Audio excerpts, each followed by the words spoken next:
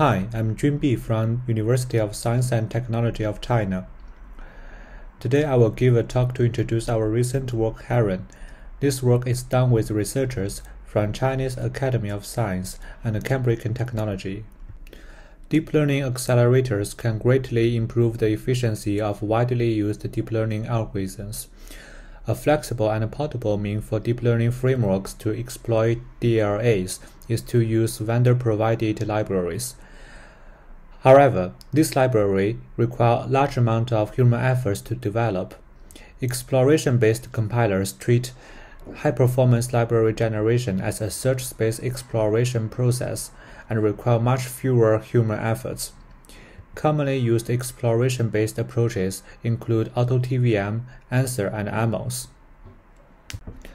However, high-performance code generation for DLAs is challenging, since there exists a large number of diverse and complicated architectural constraints.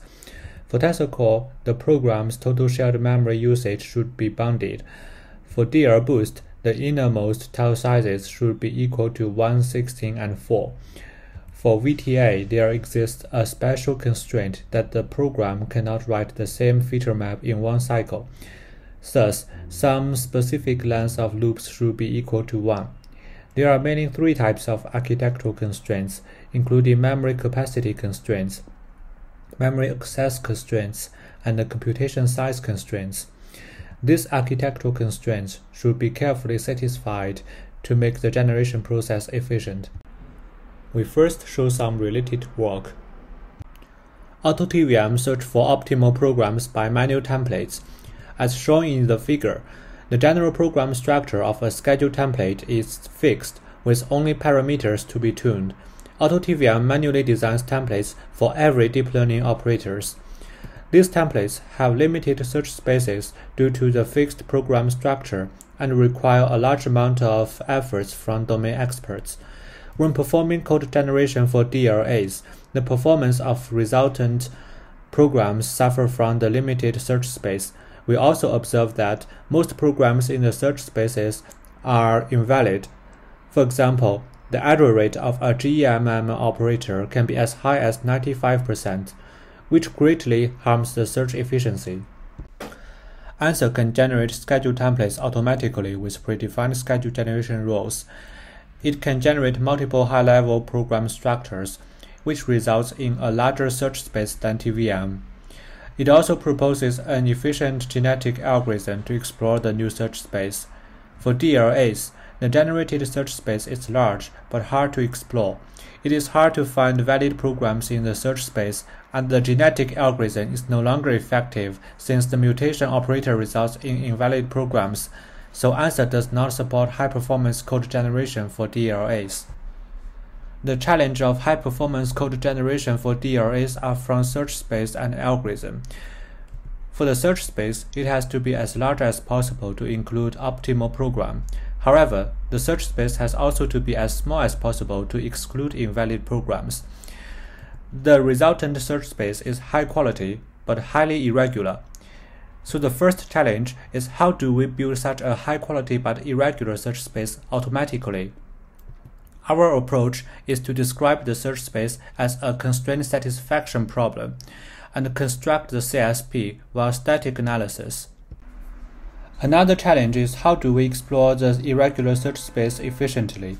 Commonly used search algorithms include simulated annealing and genetic algorithm. Given the irregular search space, we find that these algorithms cannot outperform the random search algorithm. Thus, they are not suitable for our search space. Our approach is to explore the search space with a novel algorithm called constraint-based genetic algorithm. Next, I'm going to introduce the system overview of Heron. Heron includes two parts. The first part performs static analysis to generate the search space, which is a constraint satisfaction problem. The second part performs exploration in the generated search space with our proposed search algorithm. For the first part, the input is the compute declaration and the output is the generated CSP. The generation process consists of following steps. Step 1. We perform schedule template generation under the guidance of schedule generation rules. Step 2. We perform constraint generation for the schedule primitives in the generated schedule template under the guidance of constraint generation rule. Finally, we construct the CSP as an ensemble of the generated constraints. The schedule generation process is similar to Ansor, so we introduce it briefly. The schedule template is generated by applying generation rules in reverse topological order of the computation graph. Our generation rules include rules for general platforms and rules for deep learning accelerators. This figure shows an example of the generated schedule template for a GEMM operator on tensor core. For constraint generation, we apply rules on the generated schedule template to generate constraints. There's a gap between architectural constraints and schedule parameters. For example, the architectural constraints on memory capacity is not directly related to the tile sizes or the compute locations, so we have to generate additional constraints to describe such relationships. The main insight is that most architectural constraints can be expressed by functions of loop length, and the loop length can be directly related to the schedule parameters. So we design 6 constraint generation rules to describe the relationships between architectural constraints, loop length, and schedule parameters. This figure shows an example of the constraint generation. The generated constraints form a constraint satisfaction problem, which is our search space. Here's one of our proposed constraint generation rule. When we fuse a computation stage called stage 2 into stage 1, the loop length of stage 2 is determined by the compute location. This rule describes that the length of loop x2 can have 2 candidate values and is finally determined by a schedule parameter called location. The space exploration part mainly consists of 3 steps. Step 1. We sample the initial population by solving the generated CSP randomly with a solver. Step 2. We explore for promising program candidates with CGA using a cost model to predict the score.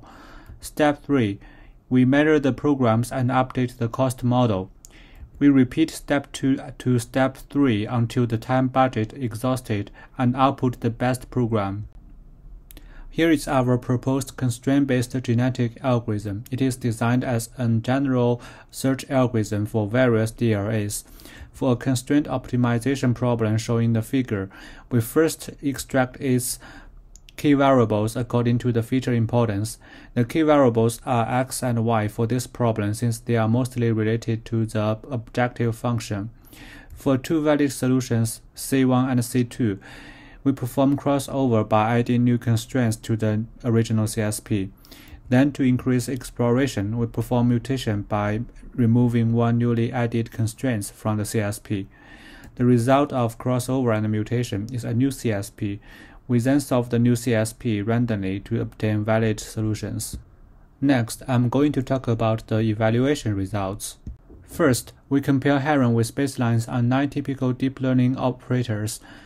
The experiments are conducted on 3 deep learning accelerator platforms, including TensorCore, DLBoost, and VTA. We compare with SOTA automatic generation approaches, including AutoTVM, Ansor, and ASPLOS. We also compare with vendor-provided libraries, including PyTorch kernels with cuDNN as the backend and 1DNN.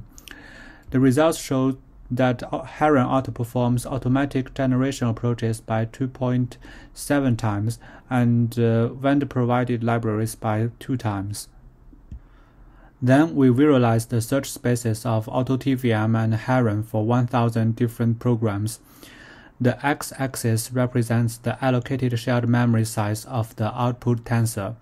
The y-axis represents the allocated shared memory size of an input tensor. Each tile represents a subspace of the whole search space, and the color represents the best sampled program performance in the subspace.